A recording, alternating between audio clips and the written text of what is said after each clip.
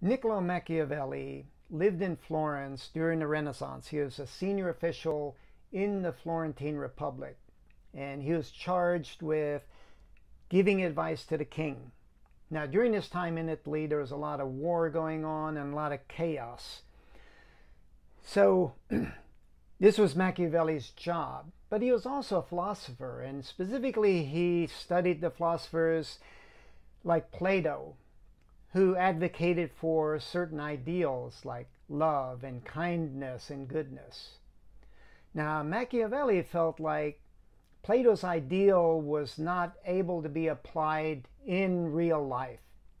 He had this frame of mind of living in a chaotic war situation, and he felt like Plato was just like thinking idealistically instead of realistically. And so what he felt was required is that you deal with people as they are, not some ideal state. And how they were, in Machiavelli's definition, they were violent, greedy, and rotten. And he wrote a book called The Prince. It was basically instructions to the king on how to deal with people as they are, in his definition of that. So before we think of Machiavelli as a bad philosopher, we need to look at our own behaviors and how we climb.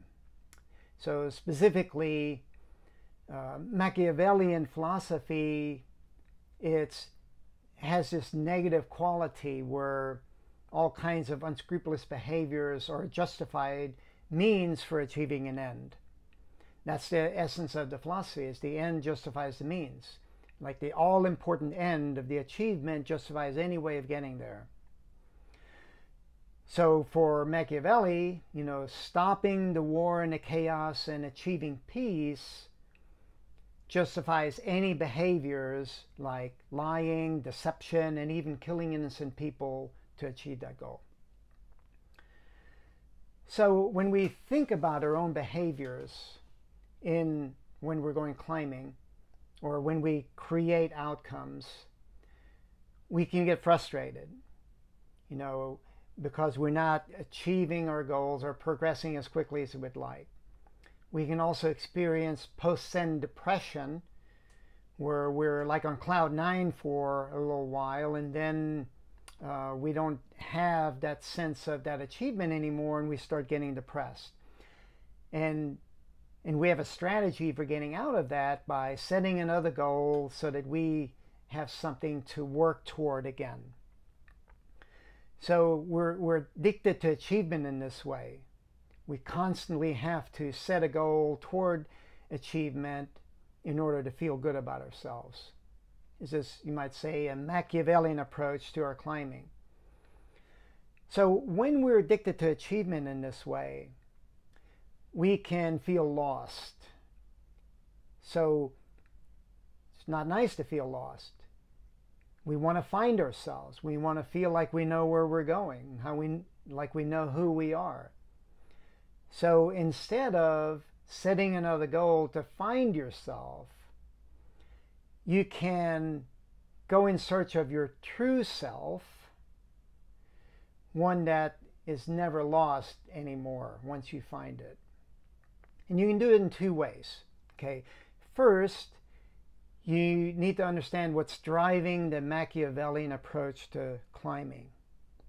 And it's the ego, or the identity that we create around achievement, or the identity we create about ourselves that's defined by achievement. At a basic level, we feel worthwhile when we're achieving and worth less when we're not. So we can see how this drives that addiction cycle. We have to achieve always in order to feel like we're worthwhile. So we achieve, we feel worthwhile, but then we go into a cycle of not achieving, feel worthless, and we have to start all over again. So we become aware of what's driving this. That's becoming conscious of that, noticing it, becoming aware. And then number two, we face our ego and our fear or fear of not achieving with honesty. You know, we look at that pattern and we start separating how we feel about ourselves, our identity, from the outcomes we're creating. So we need to look at our behavior. We look at noticing when we're getting frustrated, noticing when we're getting depressed, noticing when we're setting goals to get out of that depression, and shifting toward curiosity. You know, specifically curiosity around the learning process. So in other words, instead of frustration and depression being necessary means for achieving our goals, the means of the learning process are an end in themselves. So you don't have to exhibit Machiavellian's worst behaviors in order to achieve your goals. You can live Plato's ideals while struggling and enjoying your learning journey.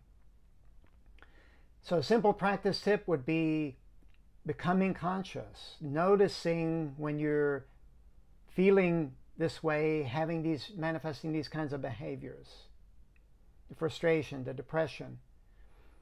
Notice this and shift it toward curiosity.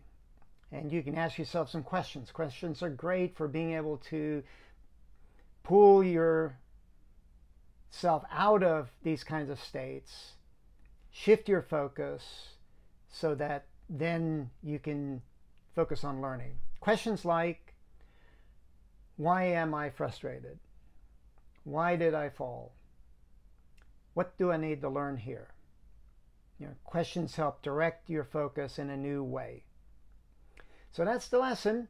You can go to warriorsway.com, check out the full text and audio.